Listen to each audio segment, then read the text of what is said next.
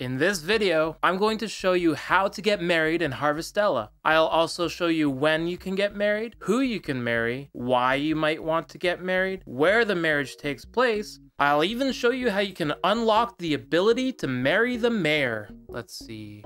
How, when, why, who, where. Oh yeah. I'll also show you what you can marry. I think it's best we first start with when you can get married, as you won't be able to get married until you beat the main storyline. On the 4th day after beating the game, the mayor will come to your house and suggest you find a partner to help fill the emptiness in your humble abode. After your conversation, he will give you the recipe for the promise ring you will need to propose to the partner of your choosing. This ring is super cheap to make, but don't tell your partner that. All you need is 1 silver ore that you can get in multiple locations and 1 crimson ore that you can find in Phantasmagoria or the Astrum Helix Research Facility. Now, for who you can marry is anyone that has their own storyline that you can track in your diary. So that's basically all your party members.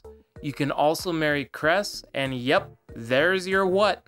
You can marry the unicorn. As for how to marry them, it's simple. All you need to do is complete all 10 of their side missions to max out their relationship level with you. Once you do that, they will be available to marry. To get things rolling, you will have to talk to the Red Fairy. She will take it upon herself to deliver a letter detailing your proposal to the partner of your choice, which is just about as romantic as proposing over a text message.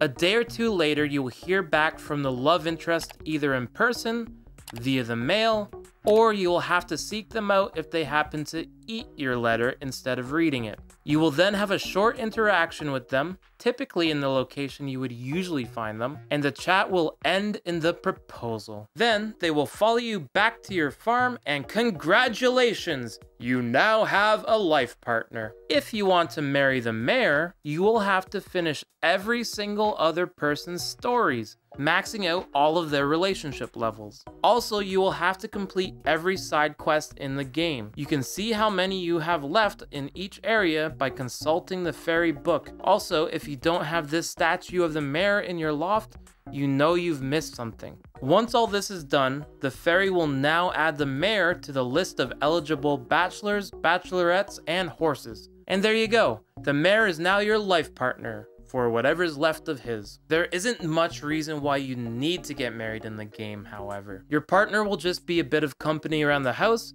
and you can have brief words with them if you're feeling lonely. They won't help you out with any of your chores or any of the farming, but I thought I'd be clever and went with Cress as my partner. I figured at the very least she would heal me for free when I die, but nope. She will still charge you for the medical supplies. She doesn't even bother to get up when you start your morning routine. The joys of marriage. Now that you're armed with all the information you need to start your life together with one of these fine specimens, myself and the algorithm would love to know, who have you decided to marry in this game and why? Let me know in the comments down below. But until next time, keep on questing.